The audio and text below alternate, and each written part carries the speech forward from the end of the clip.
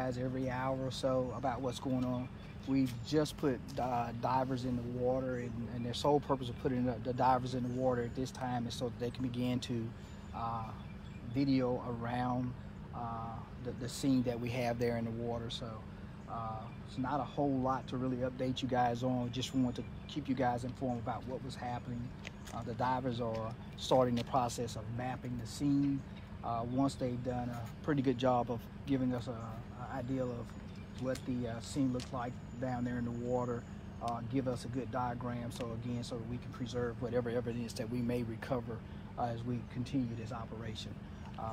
Again, I can't tell you how long it's going to take. It's a methodical process, but as we work through it, I'll continue to try to come up here and give you an update about what's going on in the process. We're talking about I guess the circumference or the span of the investigation scene that you're looking at. Is it roughly a quarter of a mile, less than that? What does it look like? I can't tell you that because I'm not a diver. I'm not in the water. I can't tell you how far that will span out. Again, as the divers relay the information back up to the investigators, after they come out of the water, we'll have a better idea of what that happens to be. And that's why, again, I just kind of want to give you an idea of where we were in the process, letting you know that the divers are in the water. When I do the next briefing, I may be able to tell you a little bit more about to answer your question a little bit more specific at that time. Roughly how many divers? Right now we have 2 divers in the water, but again, we have a number of divers on scene so that we can change them out and make sure that they're safe and doing their job. And so again, we'll be down there, we'll be in the area probably for most of the morning part. When we do get to a point where we do vehicle recovery, our primary thing that we'll do is we'll recover the vehicle, and we will actually take the vehicles from this location to a storage area so that we can continue to process the scene. So we won't be on this site all day, but we will be here long enough to make a recovery, and once we make the recovery, we will relocate to an area that's more secure and more sterile for us to be able to conduct our investigation. Talk about the expertise it takes for the divers to be able to relay the message of what they're seeing underwater so they can tell you guys the best way, I guess, to retrieve that vehicle. Is that what they're kind of doing right now?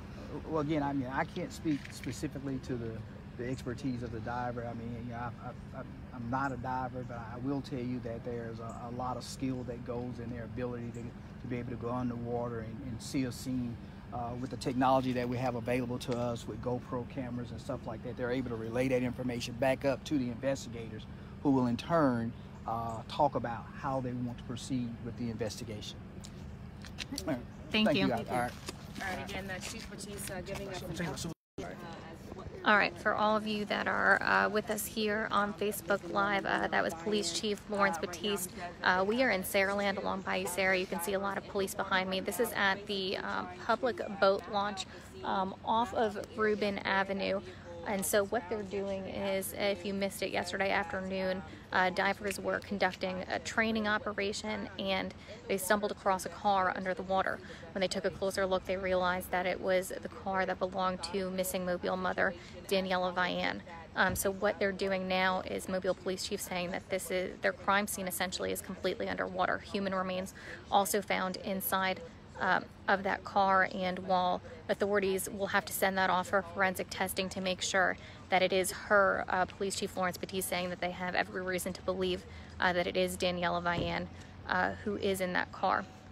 So they haven't moved the car from underneath the water because that is where their crime scene is right now. So divers are going down, trying to take as much photo evidence as they can before they pull that car out of the water.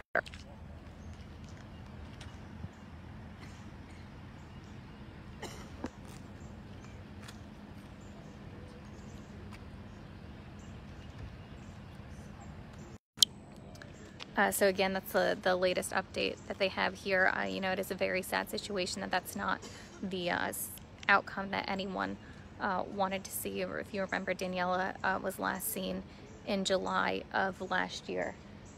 So an unfortunate update to this case. The investigator is going to be out here for the next few hours to try to process that scene and really collect as much evidence as they can. So we'll try to give you updates as frequently as we can, both here on Facebook. We're going to be live on WKRG and also on WKRG.com. So just stick with us for updates throughout the day.